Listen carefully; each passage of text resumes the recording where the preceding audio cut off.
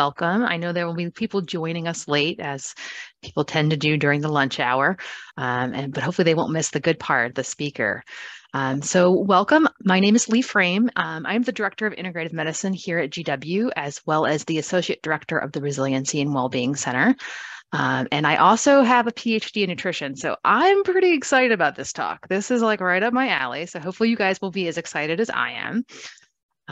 So welcome. This is the second seminar in this academic year's GW Biomedical Cross-disciplinary seminar series, the goal of which is to promote networking and collaboration in translational health among researchers, healthcare providers, and policymakers from different disciplines to shift the paradigm, from seeking a cure to developing a strategy of prevention. This year, the GW Office of Integrative Medicine and Health has partnered with the Resiliency and Wellbeing Center and the Department of Medicine on the theme of preventative cardiology. To see the full lineup, visit our website, which Janet will put in the chat, or just search for GW Biomedical Cross-disciplinary Seminar Series. Today, we'll hear from Dr. Kristina Petersen on translating nutrition science into practice. Dr. Kristina Petersen has a Bachelor of Nutrition and Dietetics with honors from Flinders University in Australia and a PhD in Nutrition from the University of South Australia. She completed postdoctoral training in public health and epidemiology at Australia's the George Institute for Global Health, and then in clinical nutrition at the Pennsylvania State University here in the US. Dr. Petersen was an assistant research professor at Penn State University from 2018 to 2020. And then she joined the Department of Nutritional Sciences at Texas Tech University as an assistant professor in the fall of 2020, which is where she is right now. Dr. Petersen's research focuses on nutritional strategies to delay and prevent the onset of cardiometabolic diseases. She studies the efficacy and effectiveness of dietary interventions to reduce metabolic dysfunction and the risk of cardiometabolic diseases in at-risk populations. Dr. Petersen conducts human clinical trials to examine the effect of individual foods, bioactives, and dietary patterns on risk factors for cardiometabolic diseases. In addition, she aims to translate research findings gained under highly controlled conditions to strategies that improve the overall diet of free-living individuals, strategies which are underpinned by behavior change theory. So with that, a warm welcome as I turn it over to you, Kristina. Okay, thank you, Lee, for that nice introduction and also for the invitation to speak at this seminar series. So I'm very happy to be able to join you all virtually this afternoon to talk generally about how we translate nutrition science into practice. However, the principles that we will be talking about will translate to other fields. Obviously, my area is nutritional sciences, so that's what we'll be talking about. However, when we're thinking about physical activity or other lifestyle related behaviors, these same principles will apply. So in terms of our overview, we're going to start out general. We're going to talk about the contribution of dietary risks to cardiovascular disease burden. And then we're going to talk about some of the ways that we can alleviate this burden of dietary risks on cardiovascular outcomes by turning to some of our evidence-based guidelines. So we're going to talk about three key guidelines in this area. And really what I'm hoping to highlight here is how we take our science, so the research that we do, how this is then used to formulate guidelines, and then how we can use those guidelines in our practice, right? And here I'm using the term practice very broadly. So it can be policy, it can be community-related programs, but also clinical practice. And so we'll finish out really talking about how we do translate all of this science into our everyday practice and thinking about the kinds of considerations that are important here. So being aware of what current intake patterns are within the population, but also I think importantly, which is often kind of missed as part of this conversation, is what drives and motivates diet behaviors. So diet is more complicated than just the foods that we eat. There is a lot that goes into what we eat every day. So we need to be aware of the kinds of things that motivate or drive people to make the choices that they choose. And then finishing out with how we manage dietary risks within clinical settings. So when we talk about dietary risk factors, we have a lot of data that suggests that they are a key contributor to modifiable risk for cardiovascular disease. So this is data from the Global Burden of Disease study from 1990 and then also 2019. And what we see here is dietary risks are the leading behavioral risk, but they are the number 2 risk overall. So a key proportion of cardiovascular events, disease, and death are attributable to dietary risk factors.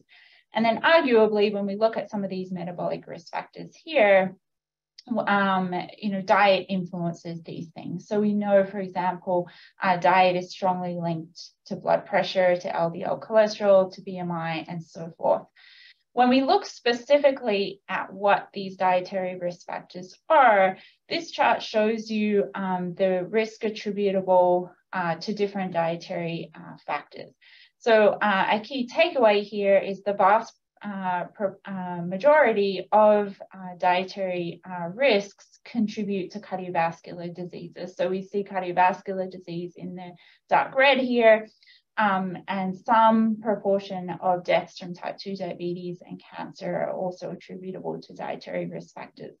Something important to note about this list here is the vast majority of these dietary risks are things that we don't eat enough of versus things that we eat too much of. So we see at the top here, a diet high in sodium accounts for a large proportion of CVD deaths. Down the list here, we see diets high in trans fats, also processed meats, and high in red meats overall are associated with CVD risk. However, all of these other things are things that we don't eat enough of. So I think oftentimes when we're talking about dietary risks, we make the assumption that it's overconsumption of foods.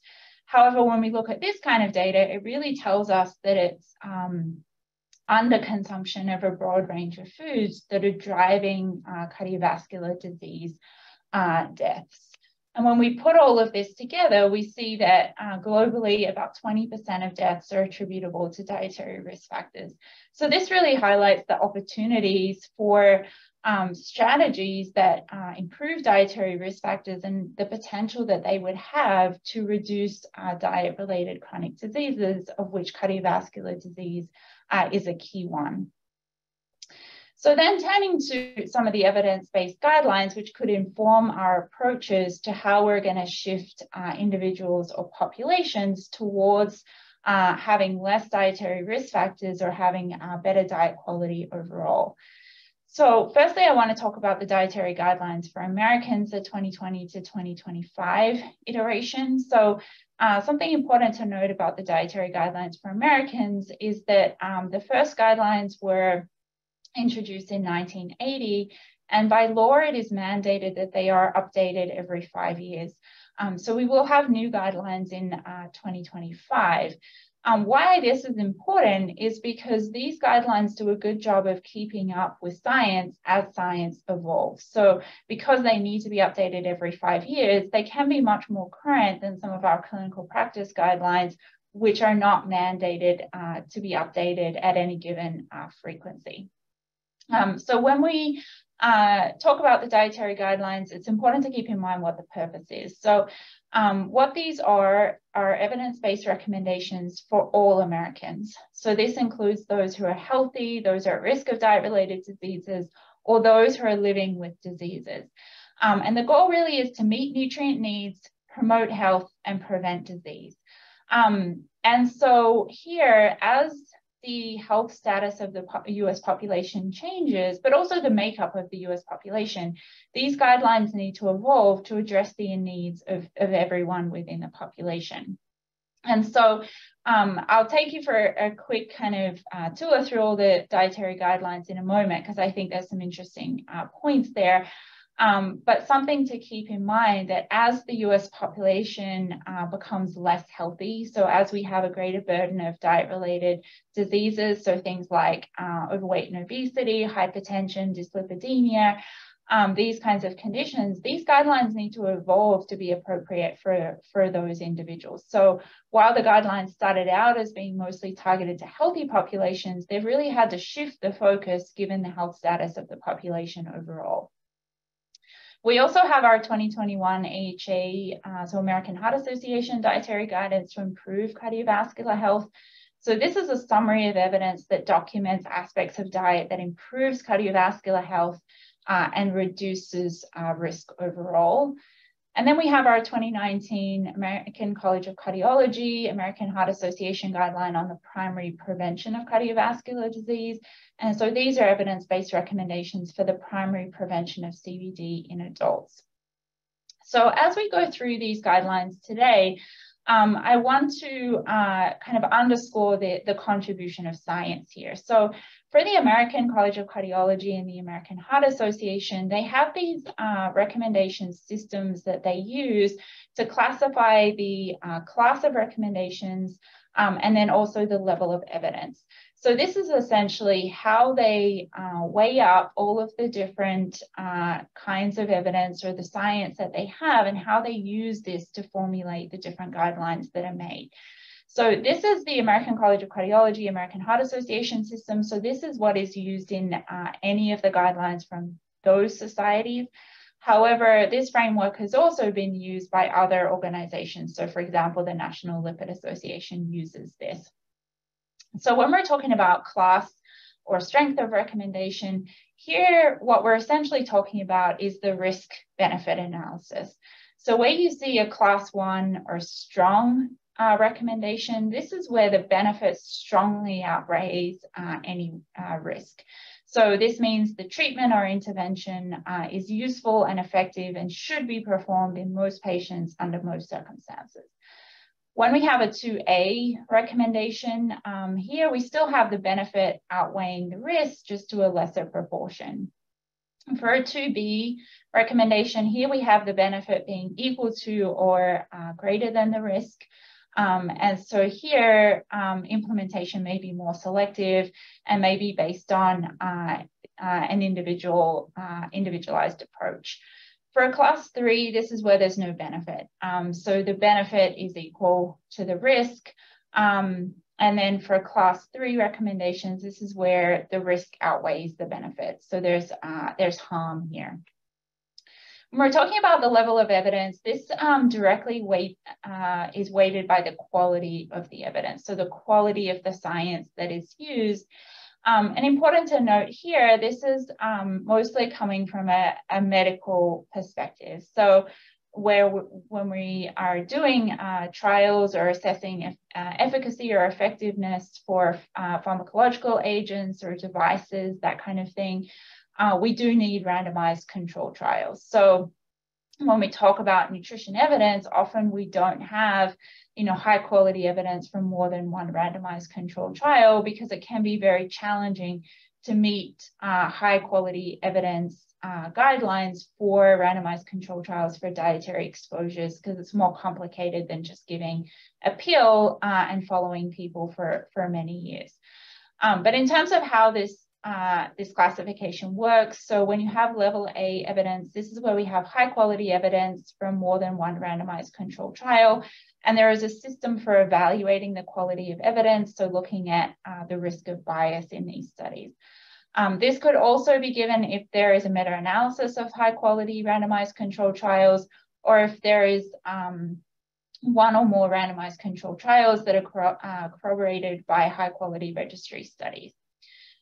For level B, we have 2 levels. So level BR is for randomized studies. So this is where we have moderate quality evidence from more than one or more randomized controlled trials or a meta-analysis of such studies. For level B and R, this is where we have non-randomized studies. So we have moderate evidence from one or more well-designed, well-executed non-randomized studies. We may have observational studies here or registry studies or meta-analyses of such studies. For level C, this is really where we have limited data. So we have, in the case of LD, it's limited data from randomized or non-randomized observational studies. These studies may have limitations. We may have meta-analyses of these studies, or this is where what we may call basic science or physiological or mechanistic studies fits in. And then for level CE, this is essentially expert opinion. So there's limited evidence here and the assessment is made based on clinical experience. So just to kind of summarize this, when we're talking about evidence-based guidelines, we're talking about recommendations that are based on systematic methods to evaluate and classify all of the available evidence on a particular topic. So in the case of cardiovascular disease, we're talking about using all the different kinds of research that we can do. We're distilling that down into key recommendations for prevention, treatment, and management of risk factors or cardiovascular disease itself. And then we use that to inform our practice. And so as I mentioned before, the three most applicable guidelines are listed on the screen, and we're just going to briefly talk through those and how those were formulated. So I want to start out with the dietary guidelines because I think this provides us with a nice example of how when science evolves, and here it's science related to what we know about dietary exposure and risk of disease, but also what we know about behavior change and also communication about diet-related messaging and how that influences individuals. So the overarching recommendation of the dietary guidelines from 2020 to 2025 is that healthy dietary patterns can help people achieve and maintain good health and reduce the risk of chronic diseases throughout all life stages. So here you see the focus is on healthy dietary patterns. This is a relatively recent evolution in terms of the dietary guidelines. So I just want to take a moment to kind of go back through history just to make a couple of key points about nutrition science and how it's changed over time. So here on this screen, I have our dietary recommendations from 1980. So this was the first ever dietary guidelines for Americans. And you see here, it's 7 relatively straightforward, simple messages. However, also important to note here is that there's a lot of focus on nutrients. So you see point 3 here is to avoid too much fat, saturated fat, and cholesterol. Point 4 is about eating foods with adequate starch and fiber. 5 is around avoiding too much sugar. 6 is avoiding too much sodium. And then 7 is around alcohol. So a lot of focus on nutrient-based recommendations. We see the same thing in 1985. We see minor wording changes with regard to the weight recommendation. But as we move to 1990, we start to see some changes in the language used. So the 2 previous iterations had really focused on words like avoid. And we know this kind of negative language doesn't resonate well with the public. So often there's this perception about when you're following a healthy diet, you need to deprive yourself of things. And when we use language like avoid, that plays into those issues. So in 1990, they changed up the language to focus more around positive messaging. So you see here for item 3, it's related to choose a diet low in fat, saturated fat, and cholesterol. So it's not saying to avoid these things, it's saying to pick diets which are low in these things. We also start to see some emphasis on more food-focused recommendations. So things like choose a diet with plenty of vegetables, fruits, and grain products. But overall, this period of time can really be focused as one where we have nutrient-focused recommendations. And this was also a time when we had limits on total fat intake. So some people may recognize this as the low-fat era, where both total fat and saturated fat was limited. And so really these nutrient-focused recommendations came about because that was the kind of evidence that we had at the time. So there was a lot of research linking, for example, saturated fat to LDL or blood cholesterol levels. There was a lot of evidence linking sodium to hypertension. So this is a direct reflection of the kind of evidence that we had at the time. As we move through the 90s, we start to see more food-focused recommendations and recommendations around choosing different kinds of foods and food groups. This was the time where we used the food pyramid to translate the dietary guidelines to the public. So this was kind of the public-facing version of the dietary guidelines. And so the way that you read these pyramids is that you eat more of the foods at the bottom of the pyramid and less of the foods at the top of the pyramid. So because this was the low fat period, we see a lot of carbohydrate containing foods towards the bottom, as well as fruits and vegetables, and then consuming less of animal products, fats, oils, and sweets. So here, this period is focused more on food-focused recommendations. So this evolution really took place in recognition of the fact that individuals don't eat nutrients, in the sense that for the average person, it's very difficult to determine what the nutrient composition of a given food is, and then also calculate what their intake is of a given nutrient across a day. So for example, for sodium, you have to determine, okay, how much sodium is in this food, and then add up all the different foods that contain sodium for your whole day to know if you're over consuming sodium. So it becomes challenging. So here the shift was really towards food-focused recommendations to help the average person know how much of a given food group they had to consume to achieve health. As we move through the 2000s into the current day, we've really seen an evolution to focus more on dietary patterns. And so this is, the reasons for this is basically twofold. So the first is that evidence, we now have evidence that really suggests that it's the totality of dietary exposures that associate with long-term health outcomes and disease risk. So it's no one food or one nutrient that is going to explain whether or not you remain healthy or you get a particular disease. The second piece is around behavior.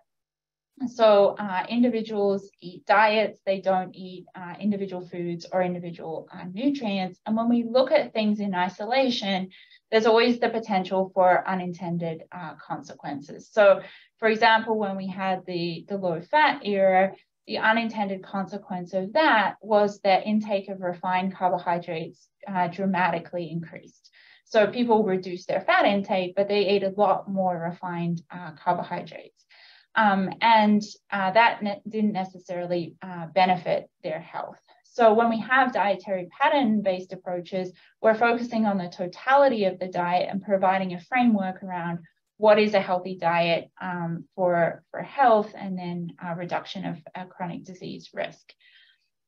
And so we've really evolved to these dietary pattern focused recommendations.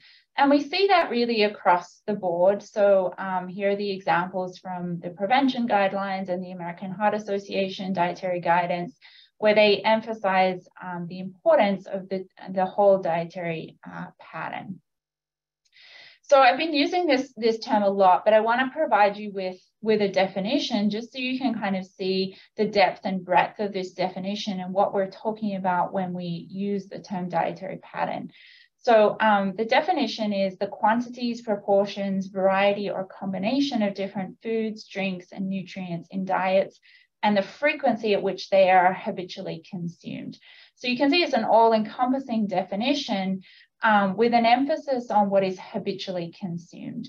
So, we know from epidemiological evidence that diet has a long latency period.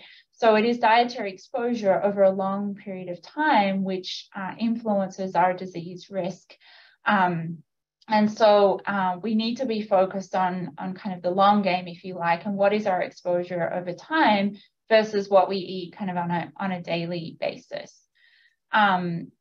In tandem with that is this definition of diet quality. So when we talk about diet quality, this is the assessment of the overall healthfulness of a dietary pattern based on its constituents. So essentially, it's how we assess whether or not somebody is following a healthy dietary pattern. And when we talk about high diet quality, we're talking about dietary patterns that consist of the most nutrient-dense forms of foods and beverages that have limited amounts of added sugars, sodium, and saturated fat. And so this shift has really occurred both in terms of an evolution of the science, but also a better understanding of eating behavior and messaging that will influence eating behavior and be helpful for the average person. And so we also now recognize the importance of eating a healthy dietary pattern throughout the lifespan. So, you know, I think a lot of the time we focus on treatment. So, you know, treatment of disease once it exists, or treatment of risk factors once they exist. However, in order to improve health and well-being long-term and reduce disease risk, we really need to start early. So we need to start thinking about diet quality in infancy all the way through the life stages, and not see this as a reaction to a diagnosis, but more as kind of a sustainable way to live. And just to put some data around this, so this is data from the Nurses Health Study 1 and 2 and the Health Professionals Follow-Up Study, which really shows that higher diet quality, regardless of how you measure diet quality, is associated with lower risk of cardiovascular disease. So we see here they measure diet quality using 4 different indices. So the first of which is the Healthy Eating Index from 2015. This assesses alignment with the dietary guidelines. So a higher score indicates better alignment with the dietary guidelines. The AMED score is assessing adherence to a Mediterranean diet. And then the the Healthy Plant-Based Diet Index is assessing adherence to a healthy plant-based diet. And then the alternate Healthy Eating Index is assessing another version of adherence to the dietary guidelines. And we see, regardless of which index you use to measure diet quality, we see risk reduction in terms of cardiovascular disease. So as we increase adherence or increase diet quality, we see a reduction in CVD risk. However, in saying that, you know, I think it's also important to determine, to recognize that a lot goes into the dietary patterns that individuals follow. And we'll talk more about this when we get to the translation into clinical practice, but being aware that not everybody gets to choose the foods that they eat. So social determinants do shape the foods that we eat. And also our health outcomes are shaped by a lot of individual factors too. So diet is not the solution to all of our problems. However, it can be a part of the solution. So I want to talk through a little bit what the recommended dietary patterns are in the dietary guidelines. So there's 4 overarching recommendations. The first being to follow a healthy dietary pattern at every life stage. The second being to customize and enjoy nutrient-dense foods and beverages to reflect personal preferences, cultural traditions, and budgetary considerations. And I think this is critical because, you know, often people are looking for kind of the one diet that is going to solve all of their problems. But there is no one best diet. And as we go through this presentation, you're going to see that healthy dietary patterns, if anything, are more just principles. So you can follow any diet, and the goal is to meet the principles of a healthy dietary pattern. And so the good thing about these healthy dietary pattern-based approaches is that they are flexible and they can be customized to the preferences and context of individuals. And again, that plays into the long-term sustainability and maximizing adherence across the lifespan. Point 3 is focused on meeting food group needs with nutrient-dense foods and staying within caloric limits. So here, kind of recognizing the importance of energy balance for prevention of overweight and obesity. And then item 4 is related to limiting foods and beverages high in added sugar, saturated fat, sodium, and alcoholic beverages. In terms of how this is operationalized, so in the dietary guidelines, they do include 3 examples of healthy eating patterns.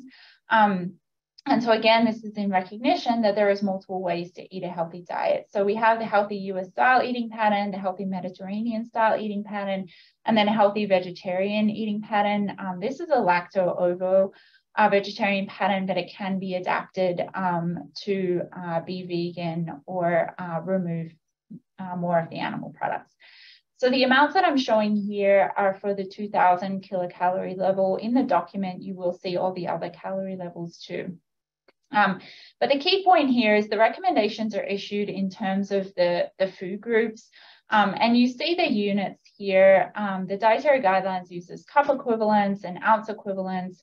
You can think of these like servings. And so what we see here is consistency really across the 3 dietary patterns for recommendations for vegetables, for fruits, and for grains. Where we start to see differences is around the protein foods. So the Mediterranean diet tends to be a bit lower in dairy products. And then in terms of the overall breakdown of protein foods, the healthy US style diet includes mostly meats, poultry, and eggs with some seafood and some nuts. The Mediterranean diet includes more seafood, so you see that here. And then for the vegetarian pattern, there are some eggs included here, soy and nut products. And then you see at the top here, beans, peas, and lentils. So predominantly the protein is plant protein. We see recommendations here for oil, and then the last category is limit on calories for other uses. So really kind of a broad framework for what constitutes a healthy diet, but within each of these categories, you can pick foods that you enjoy and customize this to your preference and your context. I do want to talk a little bit about those calories for other uses. So when the Dietary Guidelines Advisory Committee did their modeling to come up with these healthy dietary patterns, what they found was that 85% of your daily calorie allowance is needed to meet food group recommendations. So to meet those recommendations for fruits, vegetables, grains, dairy, and protein.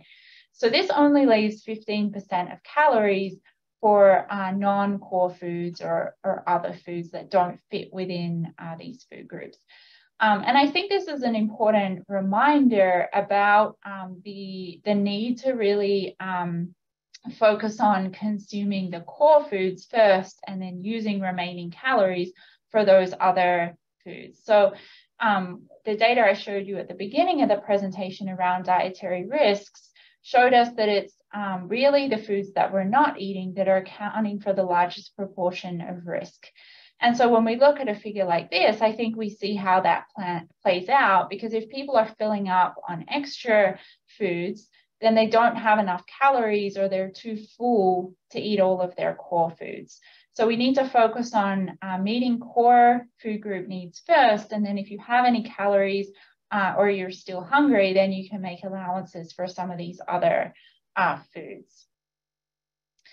Okay, so I want to switch to briefly talk about the 2021 Dietary Guidance to Improve Cardiovascular Health, because this is a very recent document, and they provide a very nice framework for what is a healthy dietary pattern, which is even more flexible than the dietary guidelines, but we see a lot of the same principles play out here. And I think the key point here is that there are multiple ways to follow a healthy dietary pattern. And so basically, whenever you're thinking about following a diet or assessing the diet that you're currently following, the goal is to adhere to as many of these principles as possible. And so you see guideline 1 is around energy intake. So to achieve and maintain a healthy body weight. For items 2 and 3, the focus is on fruits and vegetables and then choosing whole grains. For item 4, the focus is really around plant protein. So choosing mostly plant protein, but including fish and seafood and low-fat and fat-free dairy products. And if choosing meat or poultry, they need to be lean cuts and non-processed forms. Choosing liquid plant oils instead of tropical oils. So these are things like palm oil and coconut oil. And then also limiting animal fats and partially hydrogenated fats. Item 6 is around the processing level of food. So there's a lot of data coming out around the negative association of ultra-processed foods with health outcomes. So item 6 is around choosing minimally processed foods. And then items 7 and 8 are around minimizing added sugars and salt. And then 9 is around alcohol. If choosing to drink, intake should be limited. And then item 10 is around adhering to this guidance wherever food is prepared or consumed. Again, getting at the point of habitual consumption. So following a diet for one day is not going to influence long-term health outcomes.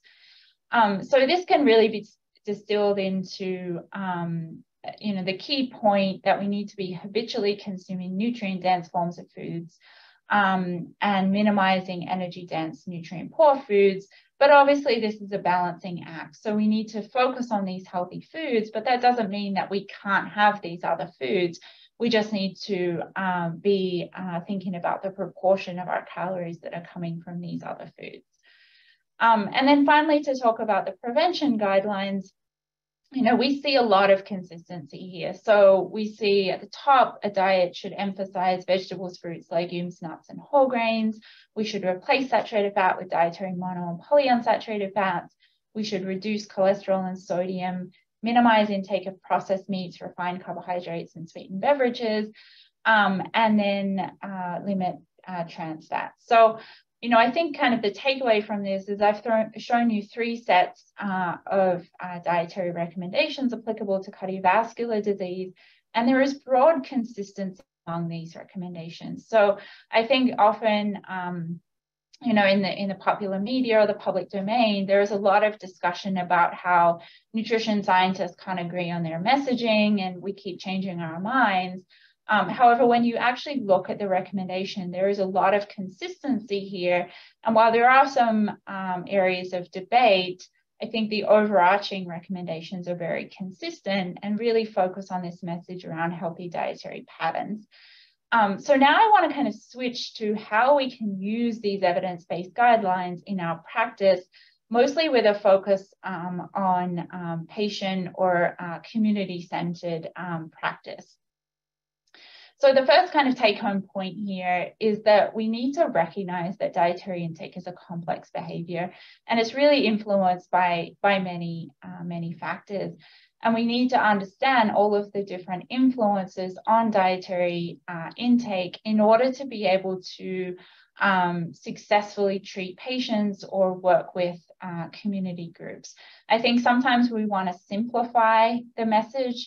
However, the unintended consequence of that is that sometimes patients can feel like they're not being listened to, or they can feel like there's something wrong with them because they're not able to do this simple thing that everybody else is able to do.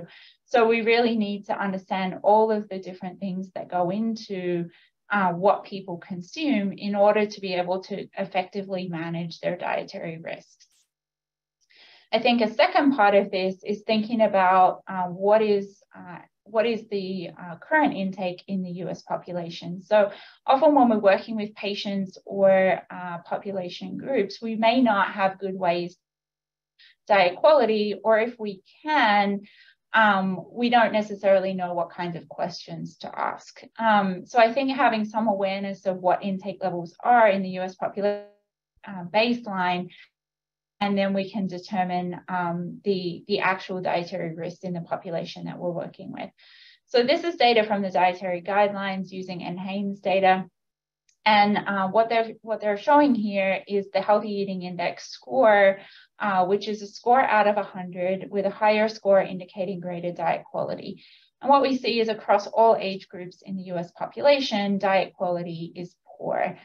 So the highest diet quality we see is in the 60+ age group of 63, but this is still well above what we would consider ideal, which would be closer to 80. So you can kind of think of this as like a percentage adherence to the dietary guidelines. So, most population groups are really around kind of a failing grade. And we see this really hasn't changed over time. We also see that intake of saturated fat, added sugars, and sodium are very high. This is data from the 31 to 59 age group, but across all the different age groups, we see the same pattern of consumption. So we're really over-consuming those extra calories. I think another important piece of information here is what is the public perception of diet, or what is the public doing? What diets are they following? What do they cite as key motivators for diet choices? So this is data from the International Food Information Council, and this is their most recent survey, the 2022 survey. And so what they do is they ask a representative sample of the US population. So it's weighted for US population demographic characteristics. a series of questions. And I think there's some important insights here, which we can use when we're thinking about how to change diet for patients or within the community. So in the most recent survey, 52% of US adults reported following a diet. And you can see this as a marked jump from the year prior. So now we have over half of the population saying they're following a diet. And when we probe further as to what they're eating, we see the #1 diet or eating pattern they're following is clean eating, followed by mindful eating. Important to point out here that these are, it's a multiple choice answer, so they can select any of these different categories. And what we see here is a lot of fad diets being followed, diets that don't have a whole lot of evidence behind them, or maybe are being pushed by a commercial interest, something of that nature. So for something like clean eating, there's not really a definition of what clean eating is. However, generally within the public, people cite this when they say they're trying to eat better or trying to eat foods that maybe have shorter ingredient lists, that kind of thing. In terms of some of the dietary patterns that are maybe recommended, we do see plant-based listed here. We do see things like a Mediterranean-style diet, a DASH diet, vegetarian and vegan diet. So we see some of those represented, but we do see a lot of diets that we wouldn't necessarily recommend listed here. When we look at demographic characteristics, we do see the jump in dieting has been mostly in the under 50 age group. However, I think something important to point out here is also the breakdown by gender. So historically, dieting has been something associated with females or women. However, we see for the most recent survey that it's almost equal males and females. In terms of motivation, I think this is interesting to think about why people want to change their diet or why they're following a diet. A key motivation is around health. And wanting to protect long-term health or lose weight, maybe to feel better or have more energy, improve appearance. We do see some things coming in now around the environment, for example, or wanting to follow dietary guidelines, or maybe having a recommendation from a healthcare provider. And we do still see here things like reading about diets or nutrition information online or in other places. However, I think it's also important to recognize that only 1 in 5 people say that they seek health benefits from food. So most of our nutrition messaging is around health benefits, but not everybody is motivated by health benefits. So we do need to be aware that there are other reasons for following a diet other than for health-related reasons. And so a key what we do know about key drivers of food choice and purchase decisions are that taste is the leading factor. And this becomes important because there's often a perception around healthy foods that they don't taste good, and you need to deprive yourself of things that you enjoy to follow a healthy diet. So I think we need to kind of reconcile these two things. And in order to get people to follow healthy diets, we also need to improve the taste profile and enjoyment of these diets. Price is also a key factor, as well as healthfulness and convenience. And we see environmental sustainability there as well. This was probably the most striking piece of data that was in this survey for this current year, which was that people reported that there has been an increase in the number of people that reported they would rather take a medication for a health condition than change their lifestyle. So historically, the majority of people have said that they would prefer to change their lifestyle than take medication. But now we see close to 50% in the 18 to 34 age group that say that they would prefer to take a medication than change their lifestyle. So I think this gives us some hint into maybe the difficulty around changing lifestyle, and the fact that people see this as a challenging issue and therefore would prefer to take a medication.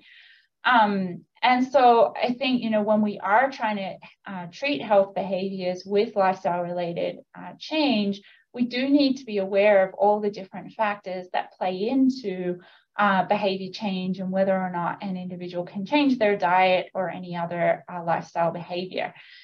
So this is the most recent Life's Essential 8 from the American Heart Association, 8 aspects that cardiovascular health. So we see at the top the health behaviors, and then at the bottom the risk factors. So the health behaviors are avoid tobacco exposure, sleep, diet, and then also physical activity. And then for the risk factors, we see controlling blood glucose level, body weight, blood lipids, and then also blood pressure. And so in this figure 8 here, they've kind of nicely distilled the complex interplay of these dietary behaviors and risk factors with the social determinants of health, but also with psychological health. And so whether or not an individual is able to change their behaviors is going to be somewhat dependent on their psychological health and then also social determinants of health. And so I think that really distilled the importance of taking a patient-centered approach to ASCVD risk prevention or cardiovascular disease prevention to really try to meet the patient where they are and to help them with the particular barriers that they may have. So from the 2019 AHA-ACC guidelines, we do see a level 1A recommendation for a team-based approach to the control of risk factors. We see a recommendation around shared decision-making, and then also using social determinants of health to inform optimal implementation of treatment recommendations. And I think this is critical when we're dealing with lifestyle related risk factors or dietary risk factors, because there are so many determinants here. So I think when we're treating patients in this manner, we really need to be mindful of trying to meet a person where they are and not making assumptions about where they are or what their health goals are. We also need to be mindful of the language that we use with patients. So, often we're using risk-related language. So, you have this risk factor, therefore you are at risk of this disease. However, we really need to be framing this in a more positive way to help them see their opportunity to improve their health and also recognize what their motivations are for making that change. We also need to recognize the importance of incremental and small changes. So, we don't need to radically overhaul somebody's lifestyle in the first appointment. We can have small changes that then over time lead up and support sustained behavioral change.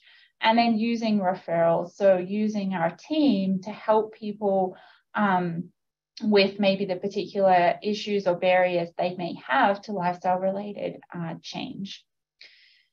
However, in saying that, it's well established that there are a lot of barriers to assessing diet or other behavior change in clinical settings. So things like we need to focus on more medically urgent issues, clinicians feel like they're inadequately trained and have limited confidence in delivering this kind of care, or health insurance companies may not reimburse.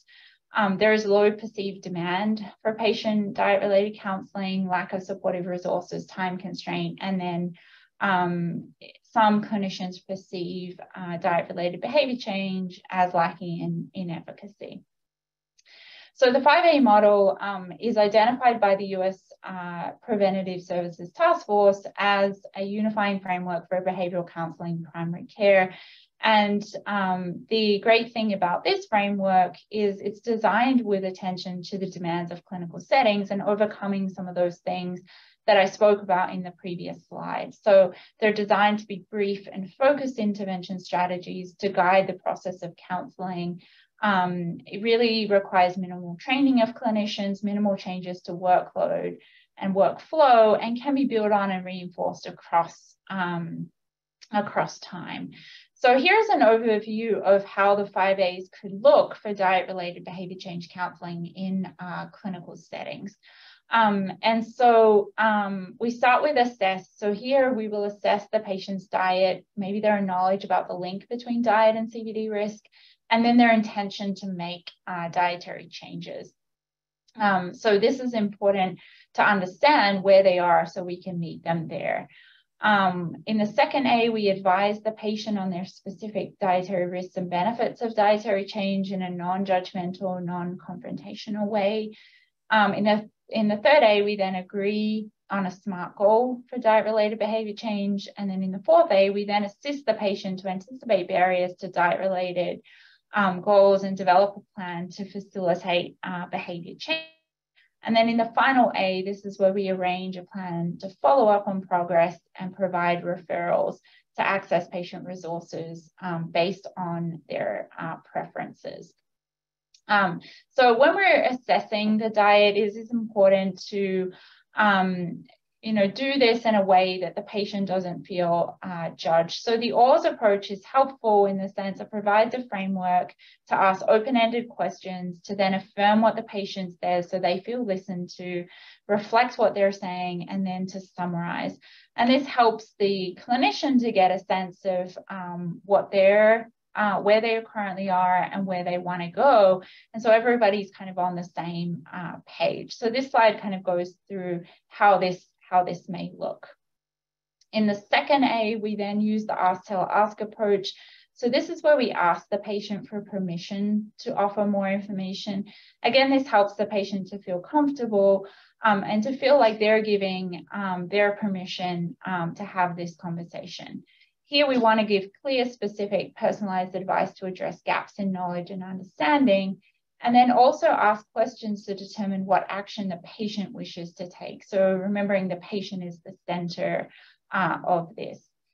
In terms of agree, here's where we want to use shared decision making. So we want to discuss with the patient and agree on a diet-related goal that is SMART, but also it should improve intake and be feasible and appropriate for the patient to implement. And in recognition that usually one change at a time may not, so sometimes we need to prioritize and make one change at a time or 2 complementary changes.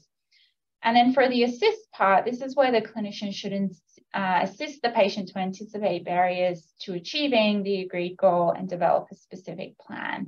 So it's not necessarily that the clinician needs to solve all the problems for the patient, just needs to guide the patient through thinking through this behavior change, some potential barriers, and what are going to be appropriate solutions for them.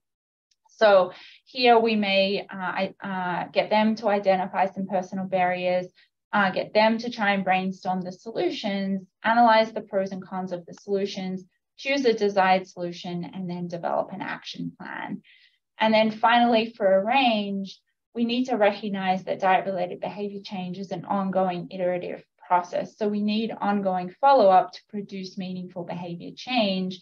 And so we should come up with a plan for next steps and how progress is going to be measured. And if referrals are needed or possible, then these should be provided. And so finally, we finish up with the tell back, teach back approach to ensure there's a common understanding of what are the goals and what are the next steps. However, I think it is also important to recognize that, during routine clinic visits, this is where the behavior change process can be initiated. And it's an important time to motivate patients to consider behavior change. But for long-term sustained behavior change, we're going to need more intensive support. So thinking about, what those support systems are and how to help patients make these complex changes. So there was a really nice paper published in 2021, which really goes through these behavior change programs and provides options for referring patients to these kinds of programs or setting up these programs in practices you may be working in. And so the key resources are here, and I will share my slides afterwards so you have all of these.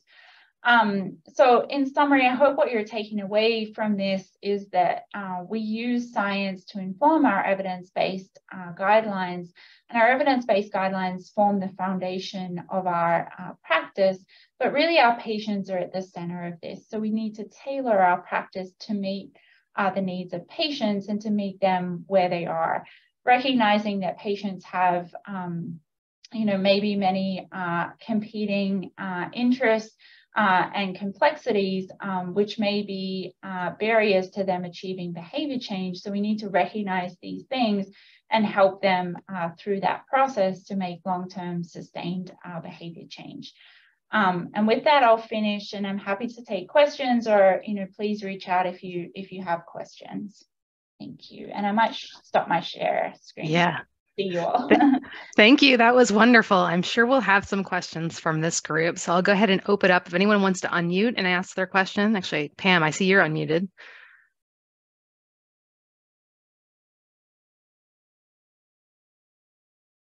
Or you can put them in the chat.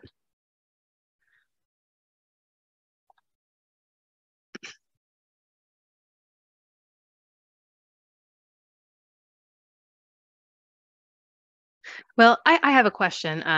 When you're talking to a patient, and let's say you're showing them the equivalencies, the cup equivalencies in the DGAs, how do you get them to understand what that means? I feel like that's a question I get a lot. What is a serving size? What does that look like? How do I know how much I'm eating? Yeah, so it's a good question, and a couple points. So the first point is for the dietary guidelines document that I showed today, the target audience of that is healthcare professionals, right, or clinicians. So patients shouldn't necessarily be seeing that document and all the language around cup equivalents and things like that. However, we still need to communicate servings to patients. So the public outreach component of the dietary guidelines is My Plate. And so My Plate has a lot of resources where they talk about serving sizes, but in common language, like a medium piece of fruit is a serving of fruit, right? So people can say, okay, from a food item that you're going to eat, how does that translate to a serving? Another really great thing about My Plate now is they do have an app that you can download to your phone. So there's a lot of information in there for patients that they can access in real time. And that also has some, behavior change functions built into it, so they can set goals. There's a quiz that you do when you first download it, where it asks you about your current diet with a few simple questions. And then from that, you can set a goal and then monitor progress and things like that. So that's a good thing to use with patients too. And high tech. We have a question from Lynn Cutler, which I think is a great one because I hear this a lot too. Any thoughts on the fact that clients or patients want to take meds instead of changing eating behavior? Yeah, and I think, that's something that we deal with, but I think, all of our recommendations tell us that, diet is first line intervention for any lifestyle related condition, right? And so what that means is it's not one or the other, right? It's both. So if they want to take medication, they should do that, and that can be their path for now. But we can start that contemplation of maybe, diet is something that at some point. So we sort of start the conversation, and then every time we see them, we kind of revisit the issue and say, okay, have you had time to think about, what we talked about last time? Do you want to have a conversation about diet today? And we just kind of take it at their pace, right? Because maybe today they're not ready for that.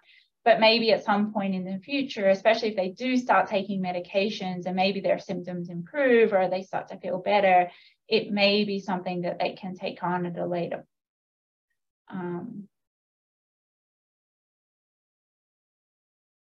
Right, absolutely. It's all about the stages of change and meeting them where they are. I love that.